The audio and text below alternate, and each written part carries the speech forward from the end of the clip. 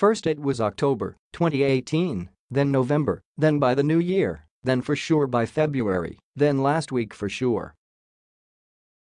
Now, people still swear Mueller will be all done by mid-March, that's 1 week from now, and that Deputy Attorney General Rod Rosenstein will simultaneously leave the Justice Department.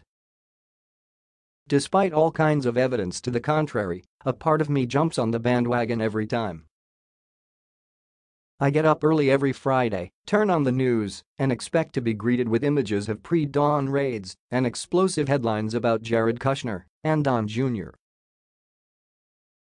Indictments along with at least a handful of others. This Friday was no different. Instead of pre-dawn raids, what we got this Friday is another tiny indication that even if the special counsel does issue some kind of report soon, the investigation is far from over.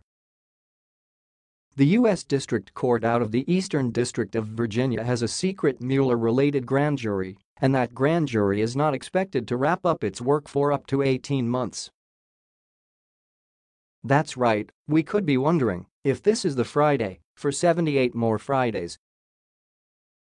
Along with this still secret grand jury, we have the secret foreign government-owned financial institution fighting a subpoena, along with hundreds and hundreds of redacted pages of court filings.